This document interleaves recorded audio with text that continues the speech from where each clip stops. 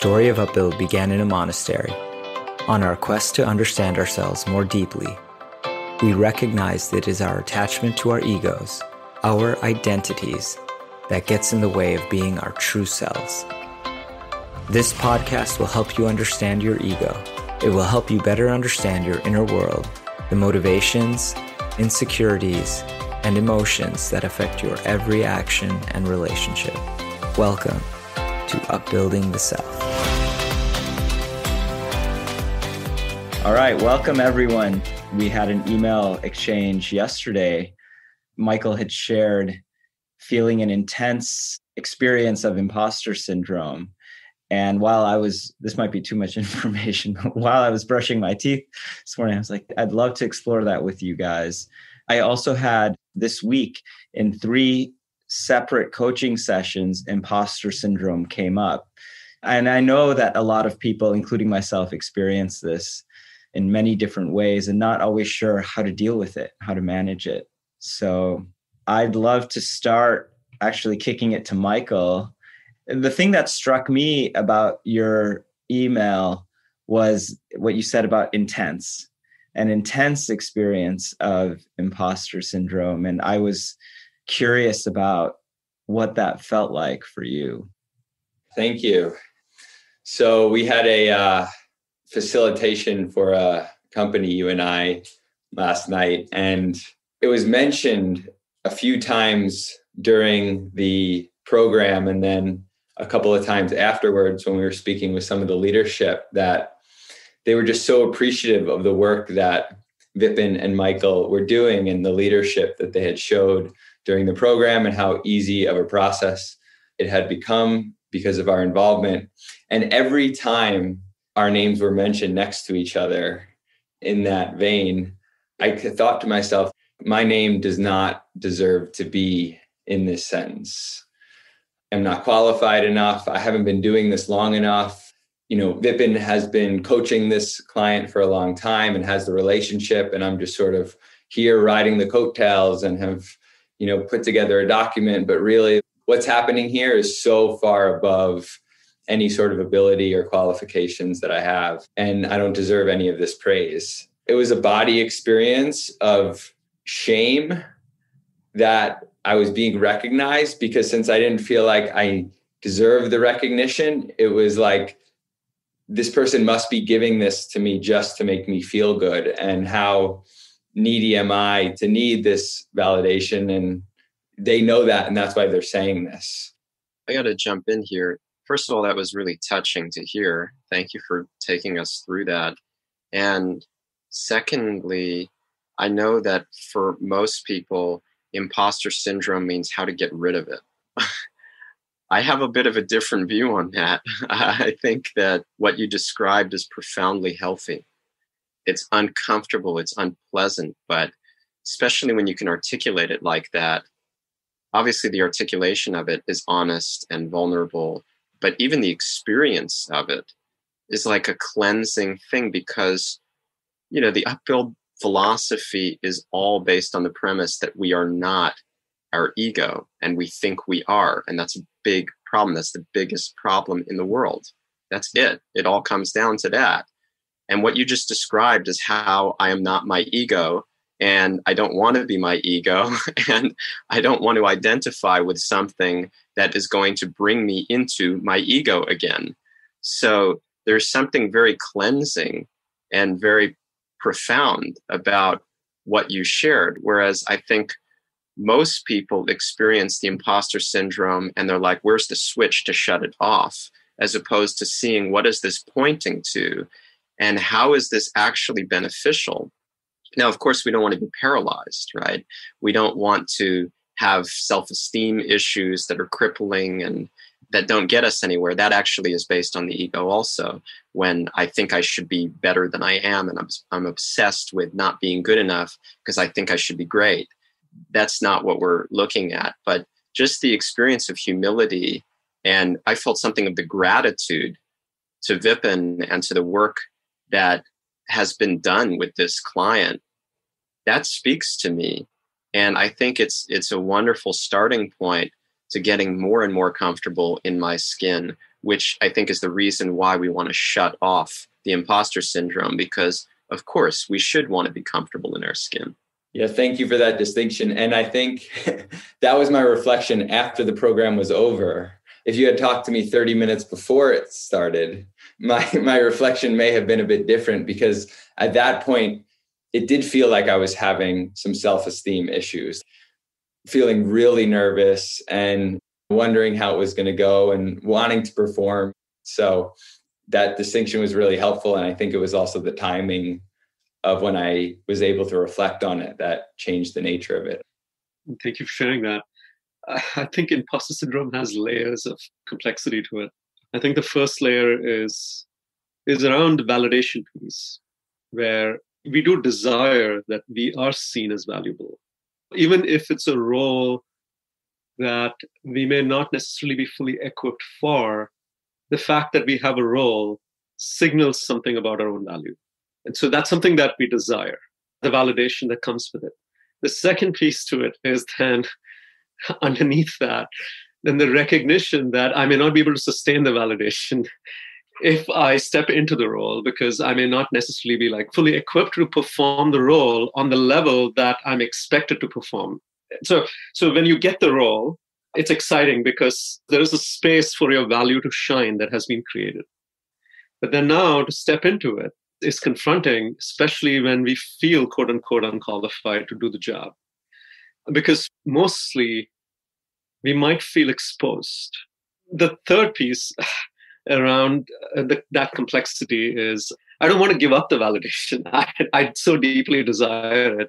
And then the recognition that I desire that validation so much, and perhaps others see that about myself. I see that about myself. I don't like that about myself is the third piece of complexity that gets added to it. So all of these create enough shame to create a system where I kind of feel trapped in it. I want it and I don't want it at the same time. I want the validation, but I don't know what it will mean to step into that role because I might lose the validation, but I don't know what I will do without the validation. So it creates this ecosystem where I just stay in it. And I feel the necessity to perform and still feel that, and this is as you said, still feeling that I am getting something that I may not actually deserve, which creates shame. But that getting something that I feel I don't deserve, that is humility. That is a quality of the real self. That is not mistaking myself for my ego and not feeling entitled, but actually being in a spirit of giving if we approach it from that angle. So there's a tremendous opportunity here in imposter syndrome that we overlook completely. But the first experience is, as quoting C.S. Lewis, right? Humiliation comes before humility. The first experience is one of humiliation. Because for the ego, when the ego gets validation, it also has the sense of, oh, you're finally recognized, right? And there is something about feeling that I deserved it. I deserved it maybe, it's almost like I deserved it maybe 10 years ago and it's finally coming, right? But when I get it and I recognize I haven't done enough, there is a sense of emptiness to it. And based on what Michael said, it can seem like, well, people are just trying to make me feel good because they are probably seeing that I need some validation. Maybe they are sensing how desperate I am to feel included. And so that's why they're giving it to me. But I don't want it that way. I want it in a way where it's almost like, well, you have finally come to recognize it. And so it's like, it's your moment of like, oh, I should have recognized this a long time ago about you, versus my moment of, oh man, they are seeing that I'm so desperately in need of validation. And they're perhaps giving that to me as an act of kindness. And kindness has it's a charged thing.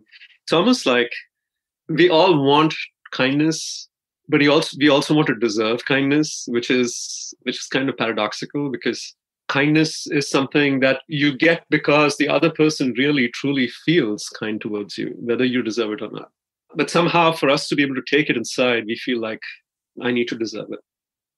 I was just thinking, just connecting what you said to Michael's original message. The second thing that struck me is, Michael, when you said, and you may have an instinct to let me know here that I do deserve, the accolades that I'm receiving.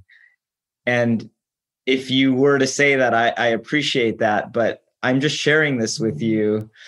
And I just want to sit and process this. That also really struck me because there is that instinct. I had that instinct to respond to your message. And I'm sure that Hari and Rasanath did as well. Well, Hari didn't see it, but otherwise probably. And so you sort of guided us there in terms of what you needed. And I think we were respecting that. And I'm curious, what was processed then when you were and I know you shared some of what you were experiencing in your body, but I was also thinking, if I'm in your shoes, it goes back to what Hari was saying about we want the on-off switch, and like I'm feeling this shame or I'm feeling the imposter syndrome, and like other people can help extinguish it. And you actively in that moment were saying, you know what, I want to be with this and explore it. And what came from that for you? Well, first of all, I definitely didn't want it to be like a compliment fishing expedition. And I wanted to see what I could learn from it and kind of go through the full life cycle of the emotion. I know I'm constantly cutting off the full life cycle of emotions in my life for various reasons, usually to just keep going and moving forward and getting stuff done. And anything you would share about what you have learned from it? It's kind of like any emotion in that it's really good data, but it's not a fact that's going to be eternal. It's sort of this too shall pass type of a thing. And it eventually did. And I was able to see a little bit more clearly about how it happened, and also to think about the service that actually was provided to the company that we worked for, and that it must have been a good experience for them. And so it wasn't about my role or what I did or anything. They were just expressing appreciation for what had transpired. And, my physical presence was there, so I was a part of it. You also put in a lot of work, and that had a substantial impact. So the truth must also be seen. And I think that's incredibly important as we look at imposter syndrome. What is the truth? Am I actually putting on a mask and trying to fit in to get validation? Or am I doing something and feeling like, someone else is doing more? Or like, what is behind it? What is the truth? And deserve is a tricky word, as we talked about, but what is real here? And at a certain point in the life cycle of the ego, we will not feel we deserve anything. And we will feel that we are only a product of other people's grace and care and investment shaping us. So there's nothing to hold on to in that sense, except the gratitude for what I've been allowed to become and what I'm allowed to offer as a result of what I've received. But it's not mine. I was just listening to a lecture from Radhanath Swami, Rasanath's guru, and the person who started me on my spiritual path, who's incredible, very self-realized soul. And he was describing how his guru, Srila Prabhupada, was explaining that in sharing self-realization and being the guru of so many self-realized souls that he had brought into being, he just felt that he was a messenger, that he was a peon, like a mail carrier who is distributing wealth on behalf of somebody who is trying to send, let's say, $100 to his brother. And so he's carrying the $100. He's the distributor of the wealth. But can he claim credit for that? He's just delivering it. And it's a nice thing to be the deliverer. Certainly, we feel some satisfaction in being a part of that. But what part? How much does he own, right? So the gratitude really goes to the brother whose money it was and who had the idea to send this. And mailman was just doing his job. So I think, for us, it's good to keep in mind that actually nothing really belongs to us. And that will take care of a lot of the imposter syndrome. In fact, we'll start to see everything is imposter syndrome, because as soon as we think we are something and we deserve, we're missing the whole point. That's just the ego coming in, which is an imposter. The real self is being held hostage, and we don't even know it. It's completely unconscious, unbeknownst to us, because that's all we know.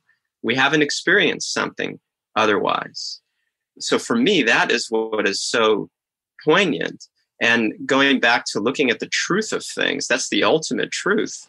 But also parts of the truth are, what was I able to deliver in the mood of service, like that mail carrier, right? What was I able to deliver that I should be really satisfied and grateful for? And what have other people done that have empowered me, that have given me that post, that have given me that ability to reach people? And sometimes, I'll tell you honestly, with my own imposter syndrome, which I experience all the time, it's so helpful to actually reach out and get some mirroring on this. Like, I will unabashedly reach out to you guys. I would feel terrible shame if I was fishing for compliments.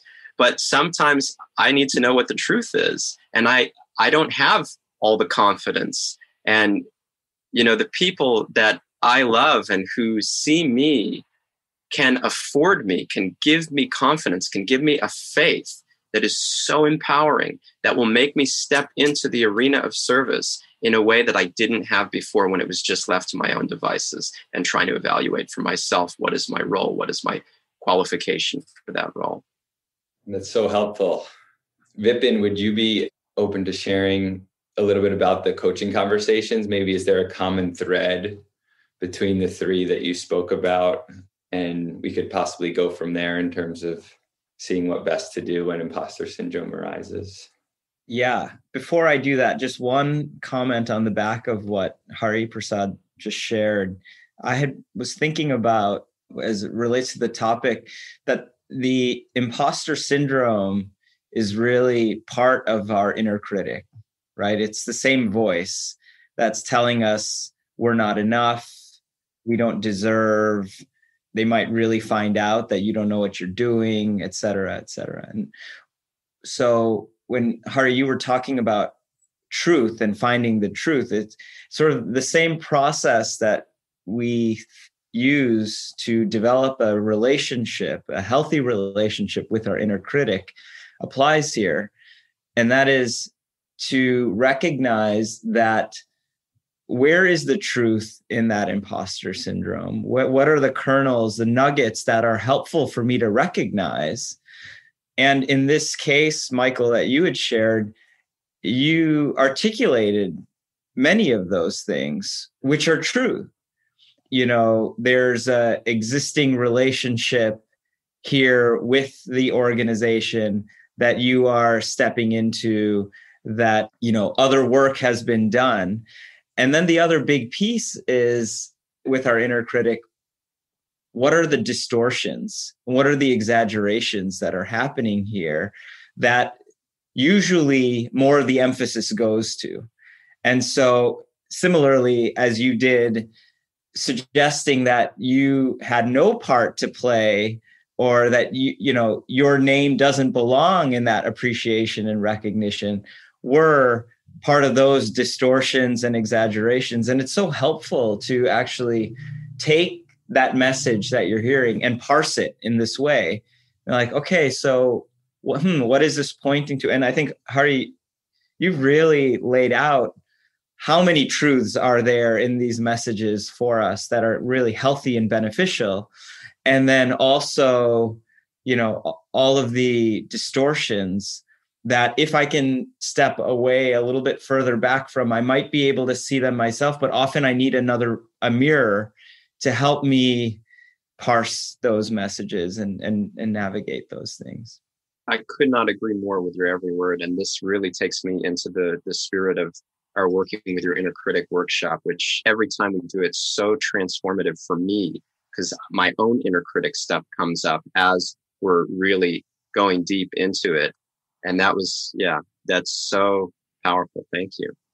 And it's not only the parsing out, it's also like the relative volume of the truth versus the distortion. And often the distortion is so much louder in volume. Like we quickly gloss over the truth. We'll even say, yeah, I know I'm got a good university degree, or I know that I did some work, but like, we're not letting it in. We're not letting it into our being. We're just really focusing on this other piece, which is much louder, which are the distortions.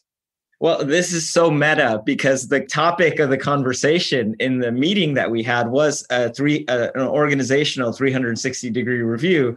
And there's a section on what's really going well and what needs to be reinforced. And there's a section on the challenges. And all we've been doing for the past 2 weeks is really trying to reinforce this message of take in the first section, because it's so easy to gloss over and be like, okay, I remember in my first job, we got a lot of feedback always. It was the culture of the company, but the culture of how to receive feedback was also, get to the good stuff. I'm trained to not hear the positives because I really want to do the work, which is the constructive. And, what you're saying, we're almost trained to have the volume of the distortions be louder in that sense. I think another side of this is actually that we think we shouldn't be, and this goes back to what you brought up, Michael, around the shame in the beginning. We think we shouldn't need to hear what's going well, and we can't acknowledge that we do. And I think there's so much shame around receiving the compliments or the positive feedback or the what's going well piece. And it's like, that's the thing I'm thirsty for more than the negatives. Nobody wants to hear how bad they are at something. They want to hear how amazing they are at something and that they're going to get even more amazing. And it's just that, I mean, I include myself in that like, hopefully I'm trying to divorce that from the ego, but for the sake of service, I want to make sure that I'm always doing my best. I don't want to hear that it wasn't good or wasn't good enough, or there's so much better that it could have been. That's painful. And especially when we're clinging to the ego, that's the worst thing for the ego. That's exactly what we can't stand. So I think we conveniently dismiss the positives based on shame, but secretly we're having a party. It's like, yes, this is it. But then I'm also like, I don't know if I should be looking at this. I don't know if I should take it that way. But yes, I know I'm this. I'm so good, right? Or I don't think I'm this, but thank God this is coming in. But I won't tell anybody the thank God part. It's just like, good. Thanks.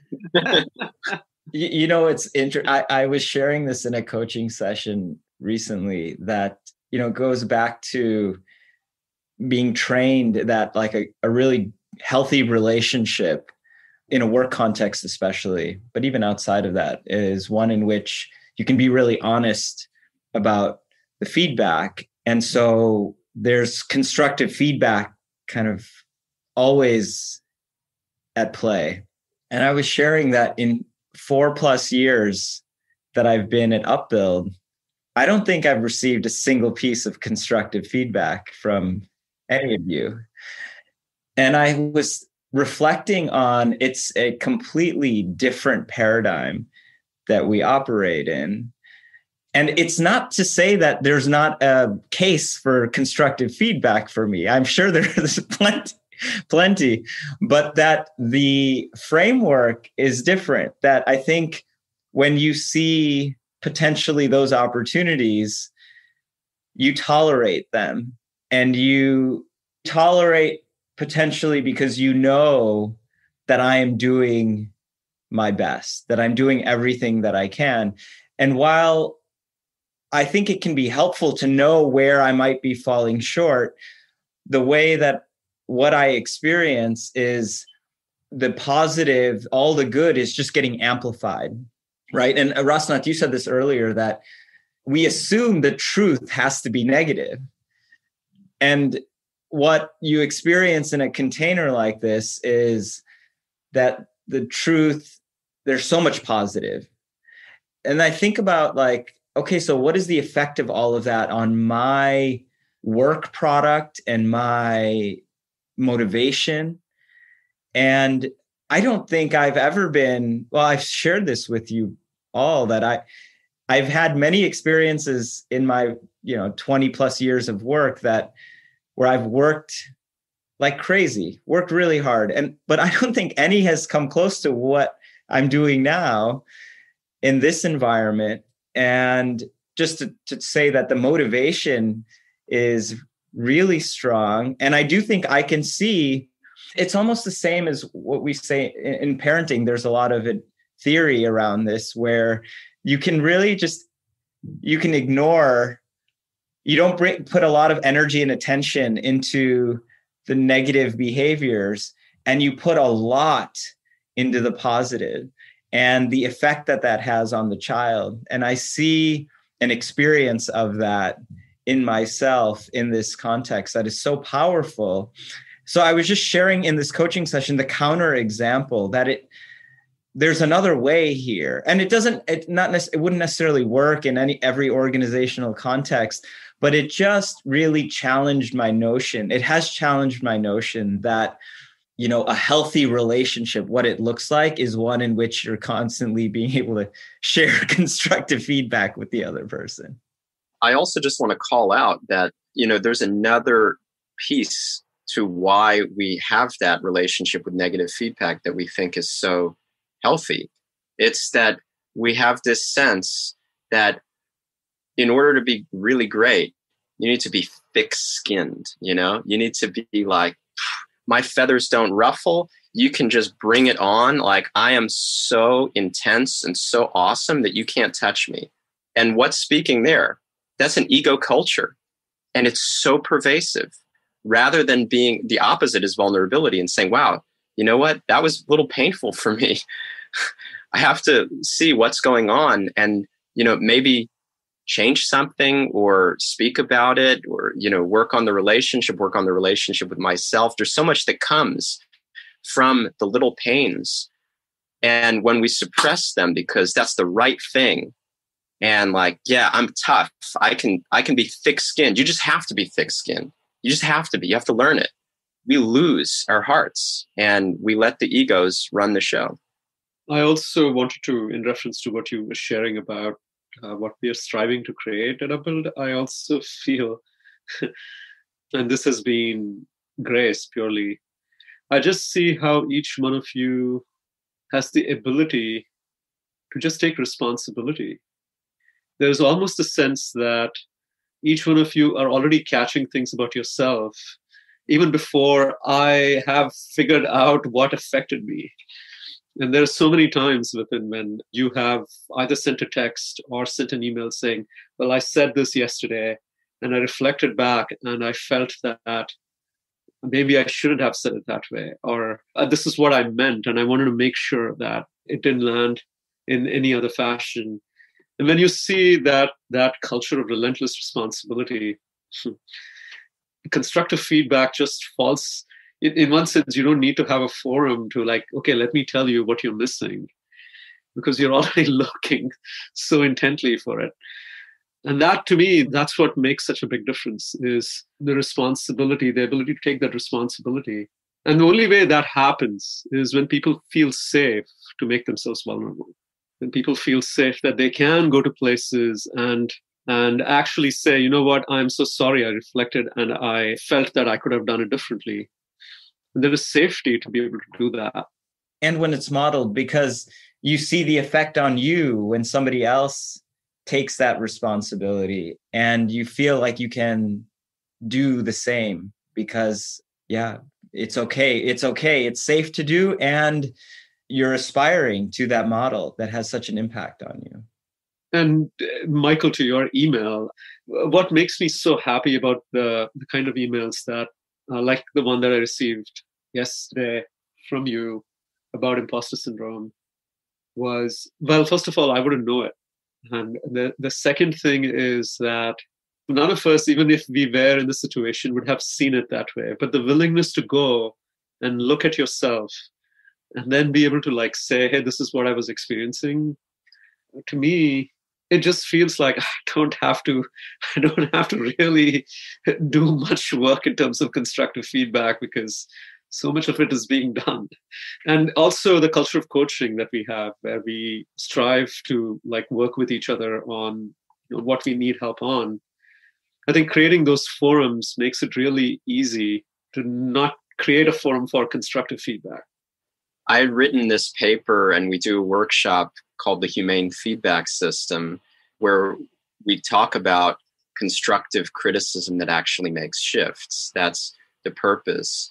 So this is not to throw out the baby with the bathwater, and there are certainly many circumstances where this is crucial and needed. At the same time, what is the purpose of constructive criticism? It is to unearth things that are not being dealt with, that are not being seen, not being dealt with. So when we are rigorously working individually and collectively to unearth everything we can, when that is the mood, the intention, and the commitment of every person and of the team, it's very powerful. That is unlimitedly motivating for me as well.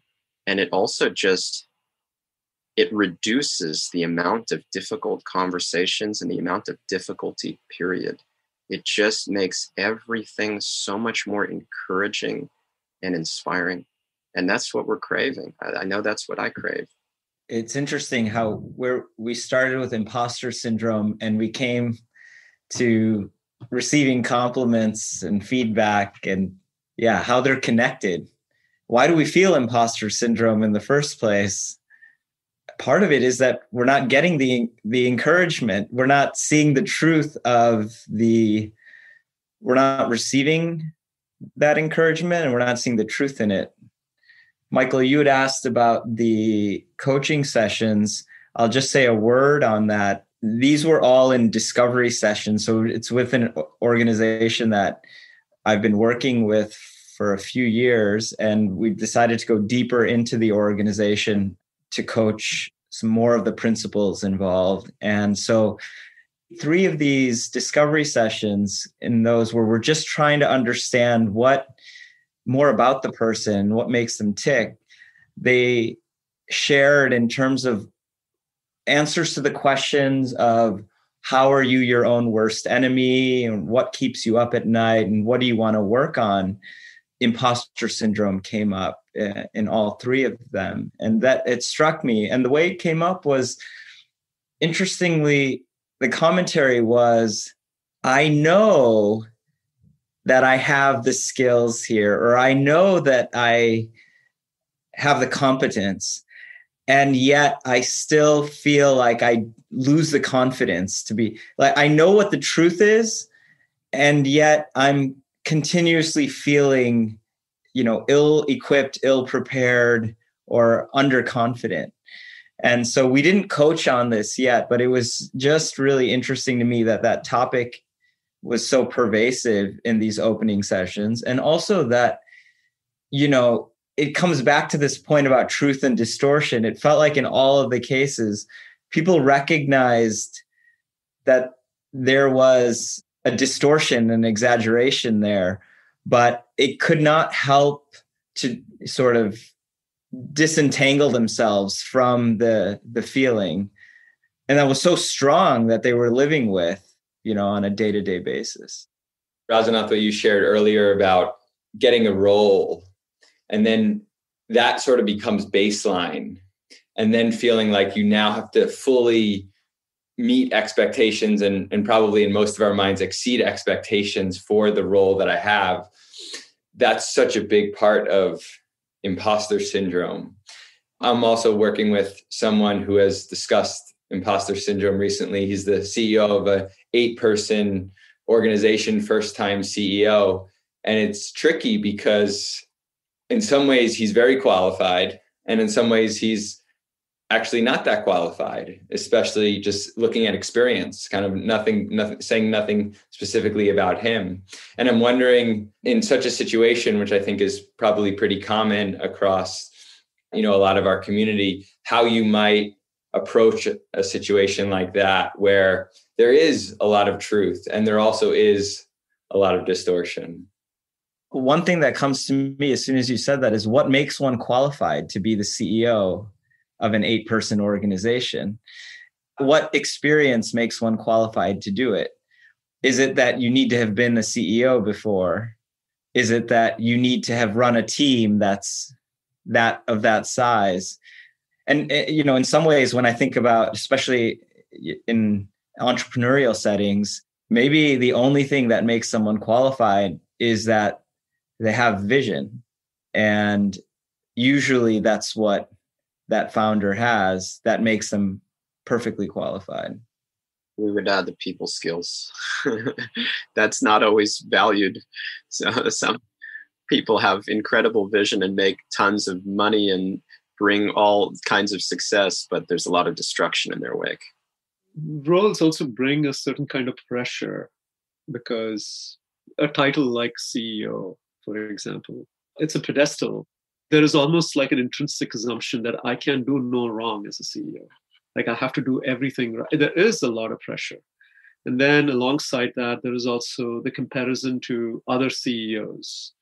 Usually the title CEO, we don't necessarily look at it as, okay, chief executive officer. We actually look at it as a position of high visibility, intense pressure, the pressure to perform at a certain pedestal. And then we also compare ourselves to quote unquote successful CEOs, right? Like Steve Jobs is the person that at least I hear quoted most.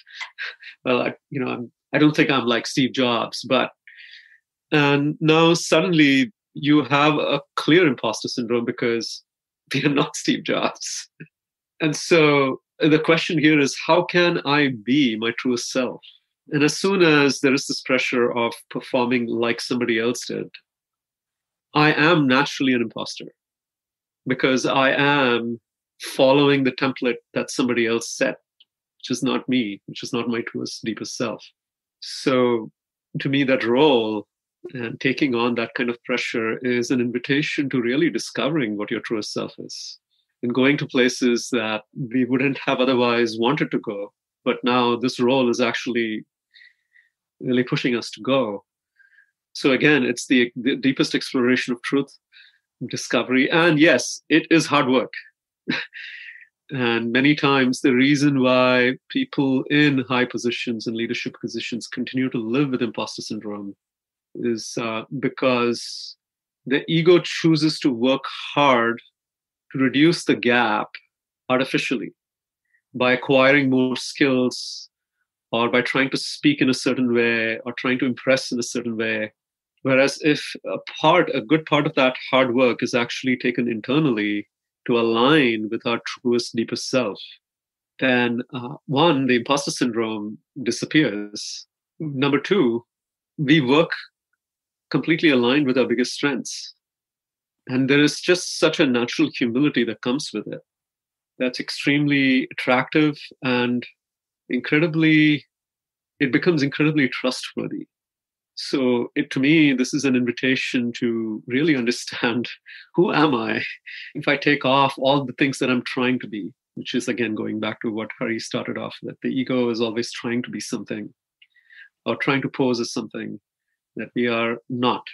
And to be able to say, even to the people around us, even if we have that position of CEO or whatever the title might be that would sort of put us above in rank versus the other people around us, to be able to say to them, actually, I'm kind of out of my league here. I don't really know what I'm doing, or I'm feeling uncomfortable. I'm feeling inadequate. You're actually more equipped in this situation, or maybe we can figure it out some other way. Just to be very authentic and vulnerable about shortcomings. And I think that's a big part of kind of de-escalating imposter syndrome also, is to just bring it out in the open about what I'm feeling, so that it doesn't feel like one big secret. Yeah, I completely agree with you. And then what I'm also recognizing is that there needs to be a certain threshold of maturity in the people who actually can let you be that. And my experience is many times leaders can't be vulnerable because they're also very genuinely and rightfully so afraid of the impact that it can have on other people's confidence, truly. So what this will take in order to be truly vulnerable is the excitement of discovery, the excitement of, I don't know, but I'm actually willing to work and understand and go as far as I can. And the trust that I want to do the best. I want to do whatever is there in my capacity to serve. Knowing how to trust that will help us really become vulnerable in a way that when others are hearing our vulnerability, they can actually see that as humility. And at the same time, it doesn't erode their confidence. We talk about raw vulnerability versus processed vulnerability, and that's really critical to distinguish that when you have done the work and you are acutely aware of your vulnerability and you understand what's behind it, you can share it in a way that's very meaningful and actually touches people, can even inspire them. But it creates an incredible amount of trust when you are so in touch with yourself and you're not holding back. That just has to be done artfully. And that means that we need at least one or two people in our life who we can process our vulnerabilities with. And that's also why we are so impassioned about coaching and why we coach each other. It's just, there's no substitute. And most of us don't have that opportunity or don't value it, don't know where to find it. It just couldn't be more empowering and healthy, because otherwise that fear, as you said, Rasanath, it is merited. But the thing is, it shouldn't be. It should not be merited. We should be fearless to be ourselves, and not always in the same way with everybody, but in a way that is real according to the situation. It's such a fine line between being strategic about how much I'm going to open up versus understanding what will serve here and being genuine about that, as opposed to like, I've kept my guard up this much, but not this much. And wasn't that good of me that I didn't keep it up this much, but I kept it up this much? Like, it has to be me in all circumstances. There cannot be a guard. It's just that I'm not going to dump on somebody, and I'm not going to, tell my 5-year-old kid everything that's wrong in my life because this is inappropriate. So we have to be understanding of what is the need, what will serve me and the other person. And that only happens through introspection and accountability to introspect and help, and the desire for help from other people. And then we don't have to walk around figuring out how much do I need to be on my guard versus how much can I be really liberal about it. Wow, what a lively discussion with a lot of twists and turns. I've really appreciated it. To close, I would like to come back to the beginning, actually, come back to Michael, where we started, and just see, we started with your experience from last night and you processing it. And I'm just curious, what are you personally taking away from this collective conversation, especially as it relates to your experience from last night?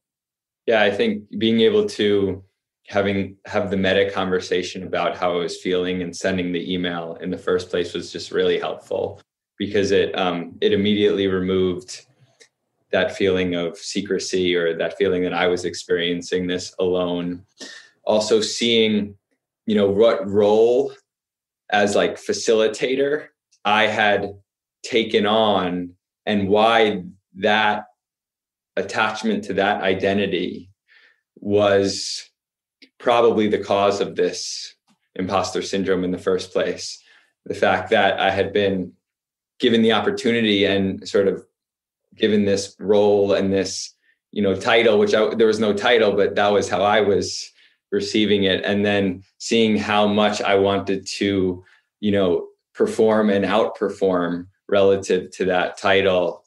So then seeing that more clearly and knowing that that's okay, but also knowing that sort of those feelings will pass, and that's not the entire truth. And what is the truth is that, we're here to do a job, and we're here to serve these people and this organization. And, what part can I play to do that? And the example that you gave, Hari, of just being the deliverer, like, how can I deliver the $100, but it's not my $100? What knowledge and teachings have I been able to pick up from others that I could potentially pass along here to help serve the cause that we're trying to serve? Thank you to all of you. This is really meaningful. Thank you. Me too. Thank you so guys. much. Thank you for listening to Upbuilding the Self.